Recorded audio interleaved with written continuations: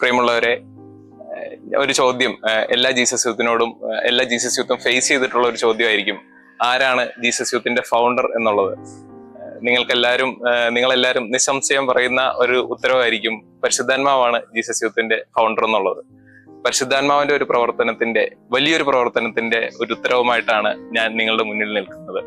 Jesus യൂത്തിന്റെ ഒരു renewal of the moment അല്ലെങ്കിൽ listening to the moment എന്ന് പറയുന്ന നമ്മൾ സ്റ്റെപ്പ് വെച്ചിരിക്കുന്ന ഒരു വലിയൊരു പ്രോസസ്.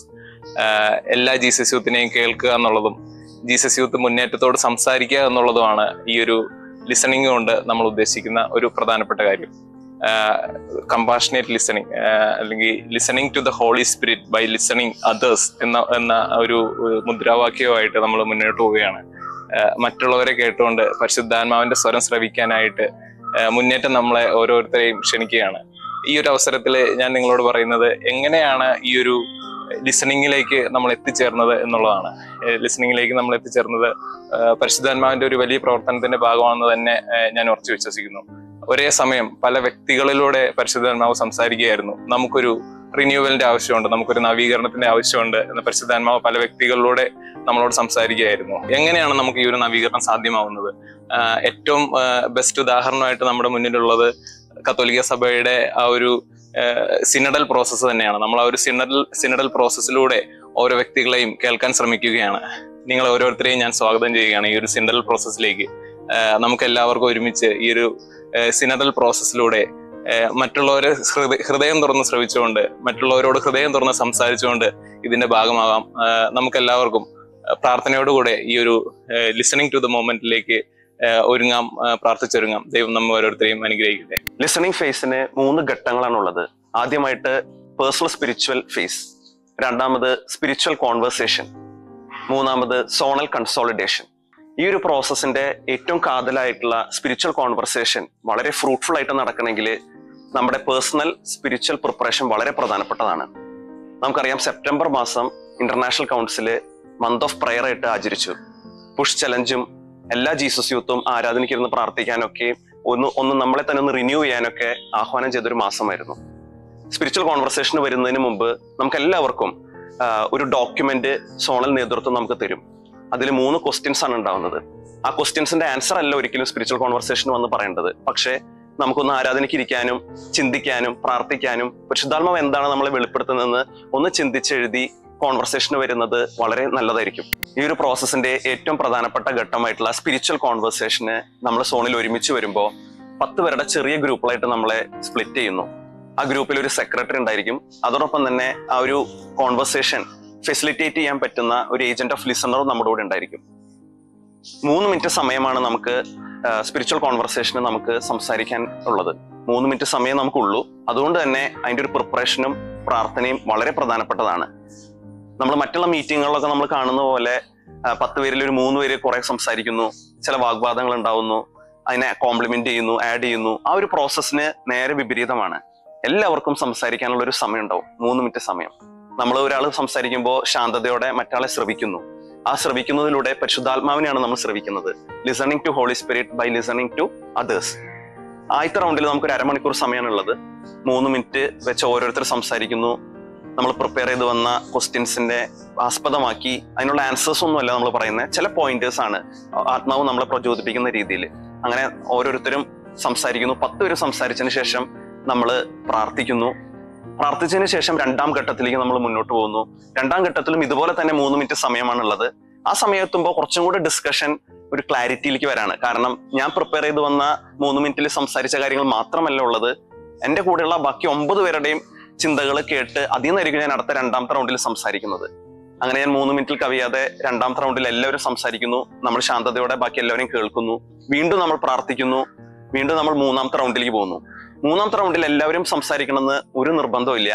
പരിശുദ്ധാത്മാവ് നമ്മളെ പ്രചോദിപ്പിക്കുന്നത് പോലെ ചില പ്രൊപ്പോസൽസ് ആവാം, ചില ചിന്തകളാവാം, അല്ലെങ്കിൽ ചില അഭിപ്രായ വ്യത്യാസങ്ങളാവാം, എന്തും ആയിക്കോട്ടെ.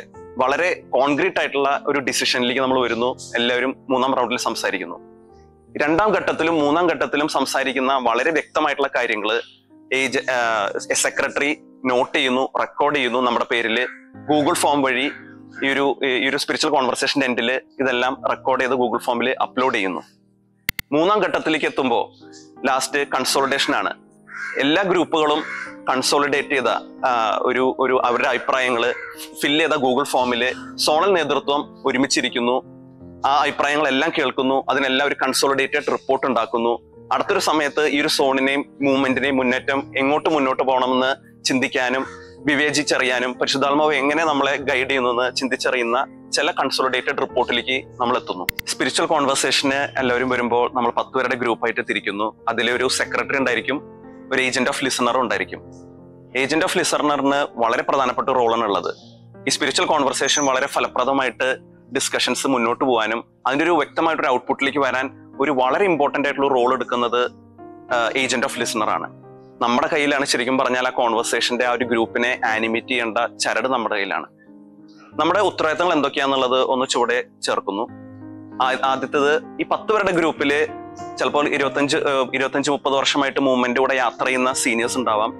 ഇന്നലകളിൽ അല്ലെങ്കിൽ ഒരു 6 മാസമായിട്ട് മൂവ്മെന്റിൽ വന്ന വ്യക്തികളുണ്ടാവാം. ചിലപ്പോൾ മൂവ്മെന്റിൽ നിന്ന് ആക്റ്റീവ് ആവാതെ വിട്ടുപോയ ചില വ്യക്തികളുണ്ടായിരിക്കാം. എല്ലാവരെയും ഒന്ന് ഏകോപിപ്പിച്ചു കൊണ്ടുപോകാനും ഉൾക്കൊള്ളിക്കാനും ഒരുമിച്ച് കൊണ്ടുപോകാനുള്ള ഒരു പ്രധാനപ്പെട്ട ഉത്തരവാദിത്തം ഏജന്റ് ഓഫ് ലിസണറിനുണ്ട്. രണ്ടാമത് ഒരു പ്രാർത്ഥനയുടെ ഒരു കാര്യമാണ്. ഓരോ റൗണ്ട് കഴിയുമ്പോഴും സ്പിരിച്വൽ കോൺവെർസേഷന് 3 റൗണ്ടുകളാണുള്ളത്. തുടക്കത്തിൽ ഒരു പ്രാർത്ഥനയുണ്ട്. ഓരോ റൗണ്ട് കഴിയുമ്പോൾ ഒരു പ്രാർത്ഥനയും അവരെ ഒന്ന് പ്രാർത്ഥിച്ച് ഒരുക്കി ആ ഒരു കോൺവെർസേഷന് പറയാനും ഉള്ള ഒരു അറ്റ്മോസ്ഫിയർ ഉണ്ടാക്കുക എന്ന് പറയുന്നത് ഏജന്റ് ഓഫ് ലിസണറിന്റെ ഉത്തരവാദിത്തമാണ്. മൂന്നാമത്തെ സമയം. നമുക്ക് 3 മിനിറ്റ് സമയമാണ് ഓരോ ഘട്ടങ്ങളിലും നമുക്കുള്ളത്. അതുകൊണ്ട് തന്നെ ആ 3 മിനിറ്റിൽ കവിയാതെ അവർ സംസാരിക്കുന്നത് ഉറപ്പുവരുത്തുന്നത് നമ്മൾ ഓരോരുത്തരാണ്. ചിലപ്പോൾ ഒന്ന് സൈലന്റ് ആയിരുന്നു ചിലപ്പോൾ അവരൊന്ന് കേൾക്കുകയും എവിടെയെങ്കിലും ഒരു 3 മിനിറ്റിൽ കൂടുതൽ അവര് ഡിസ്കഷൻ നീണ്ടുപോകുന്നുണ്ടെങ്കിൽ ഒന്ന് സ്നേഹത്തോടെ പറയുകയും ഇടപെടുകയും ചെയ്യുന്ന ഒരു പ്രധാനപ്പെട്ട റോള്. നാലാമത്തത് ആ പേരിൽ തന്നെയുണ്ട് നമ്മുടെ ഡ്യൂട്ടി, ഏജന്റ് ഓഫ് ലിസണേഴ്സ്. ചിലപ്പോൾ ചില ആൾക്കാരൊക്കെ 3 മിനിറ്റിൽ സംസാരിക്കുമ്പോൾ നമുക്ക് ചിലപ്പോൾ അഭിപ്രായ വ്യത്യാസങ്ങൾ ഉണ്ടെങ്കിൽ ചിലപ്പോൾ നമുക്ക് ഇടപെടാനുള്ള ഒരു ടെൻഡൻസി നമുക്ക് വരും. ഒരിക്കലുമില്ല. അവിടെ ലിസണറാണ് നമ്മള് ഒരു പ്രാർത്ഥനയുടെ ഒരു അറ്റ്മോസ്ഫിയറും സമയത്തിന്റെ കാര്യങ്ങൾ ക്രമീകരിക്കുന്ന ഒരു വ്യക്തി മാത്രമാണ്. അവിടെ ഒരു ഏജന്റ് ഓഫ് ലിസണർ ആയിട്ട് നമ്മൾ ഇരിക്കാന്നുള്ള ഒരു കാര്യമാണ് ഉള്ളത്. അഞ്ചാമത്തത്, എവിടെയെങ്കിലും ഡിസ്കഷൻസ് നീണ്ടുപോവാണ് അല്ലെങ്കിൽ ഔട്ട് ഓഫ് ദ സ്കോപ്പ് പോവാണ്, അല്ലെങ്കിൽ ചില വിമർശനങ്ങളോ അല്ലെങ്കിൽ ചില നെഗറ്റീവ് ഗ്രൂപ്പിനെ മൊത്തത്തിൽ നെഗറ്റീവ് ആവുന്ന രീതിയിൽ ചില ആൾക്കാർ എന്തെങ്കിലും അഭിപ്രായം വരാണെങ്കിൽ ഒന്ന് ഇടപെടാം എന്ന് വെച്ചാൽ നമ്മുടെ ലിസണർ എന്നുള്ള രീതിയിൽ നമ്മുടെ റോള് മനസ്സിലുണ്ടാവണം. ഒരിക്കലും അവിടെ നമ്മുടെ അഭിപ്രായങ്ങളല്ല പറയണ്ടേ, ഒന്ന് കട്ട് ചെയ്യാനും സ്നേഹത്തോടെ കട്ട് ചെയ്യാനും ചേട്ടാ ഒന്ന് തിരിച്ച് ആ ഒരു ഗ്രൂപ്പിലേക്ക് ആ ഒരു ഡിസ്കഷനിലേക്ക് തിരിച്ചു വരാൻ ഒന്ന് സ്നേഹത്തോടെ പറയാൻ ഉള്ള ഒരു ഉത്തരവാദിത്വം നമുക്കുണ്ട്. അടുത്തൊരു പ്രധാനപ്പെട്ട ഉത്തരവാദിത്വം സെക്രട്ടറി ആണ്. ശരിക്കും പറഞ്ഞാല് 2ാം ഘട്ടത്തിലും 3ാം ഘട്ടത്തിലും നമ്മൾ ഓരോരുത്തരും പറയുന്ന കാര്യങ്ങൾ റെക്കോർഡ് ചെയ്യുന്നത്, അത് ചെയ്യുന്നുണ്ടെന്ന് ഒന്ന് ഉറപ്പുവരുത്തുന്ന ഒരു ഉത്തരവാദിത്വം നമുക്കുണ്ട്. ലാസ്റ്റ് ഉത്തരവാദിത്വം എന്ന് പറയുന്നത്, നമ്മുടെ എല്ലാ സ്പിരിച്വൽ കോൺവെർസേഷൻ എല്ലാം കഴിയുമ്പോൾ സെക്രട്ടറിയെ കൊണ്ട് ആ ഗൂഗിൾ ഫോമിൽ എല്ലാവരുടെയും കൺസോളിഡേറ്റഡ് അല്ലെങ്കിൽ അഭിപ്രായങ്ങളെല്ലാം വന്ന ഒരു ചിന്തകൾ, പ്രൊപ്പോസൽസ് എല്ലാം ഗൂഗിൾ ഫോമിലേക്ക് അപ്ലോഡ് ചെയ്യുന്ന ഒരു കാര്യം കൂടെ ഏജന്റ് ഓഫ് ലിസണർ ഉറപ്പുവരുത്തണം. ഇത്രയും കാര്യങ്ങൾ കഴിഞ്ഞാലാണ് നമ്മുടെ റോള് വളരെ ഭംഗിയായിട്ട് തീരുക. ആ ഒരു ആനിമേഷൻ റോളും വളരെ ഭംഗിയായിട്ട് തീരുക. ഇതിന്റെ ഒരു ഔട്ട്പുട്ടായിരിക്കും സോണൽ കൺസോൾട്ടേഷന് വേണ്ടിയിട്ട് സോണൽ നേതൃത്വം ഒരുമിച്ചിരിക്കുകയും ചിന്തിക്കുകയും ഒക്കെ ചെയ്യുന്നത്.